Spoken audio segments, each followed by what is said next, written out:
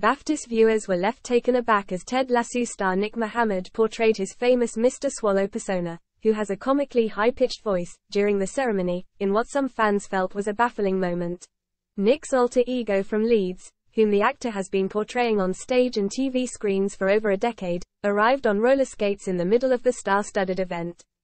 He introduced Mr. Swallow, who is better known to fans in the UK, as a mix of British ice skaters Torval and Dean and the crab from The Little Mermaid. Although some members of the crowd of Hollywood stars in London's South Bank Centre's Royal Festival Hall chuckled along with the skit, BBC viewers were less than impressed. One X, formerly Twitter, user fumed, who signed this off as funny.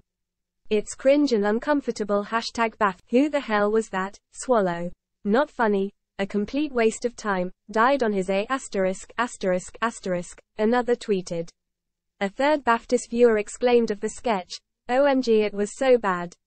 Beyond cringe and so unfunny. Literally, what was the point? #BAF. I had to turn over. I just couldn't. #BAFTAs, a fourth person admitted, alongside a gif of Nick Mohammed pulling a silly face. A fifth added, why does Nate from Ted Lasso sound like H is overdosed on helium? WTF is that about? Who is that clown on the BAFTAs on roller skates? Award to the unfunniest person goes to him. That was painful. A sixth swiped. However, others enjoyed Nick's humorous performance, with one fan tweeting, Nick Mohammed, you are my favorite person ever actually. I'm a bit behind on the BAFTAs, so no spoilers, but so nice to see Mr. Swallow again, the wonderful at Nick Mohammed, another commented. A third quipped, at Nick Mohammed on the BAFTAs. As Mr. Swallow, Ryan Gosling looked absolutely clueless.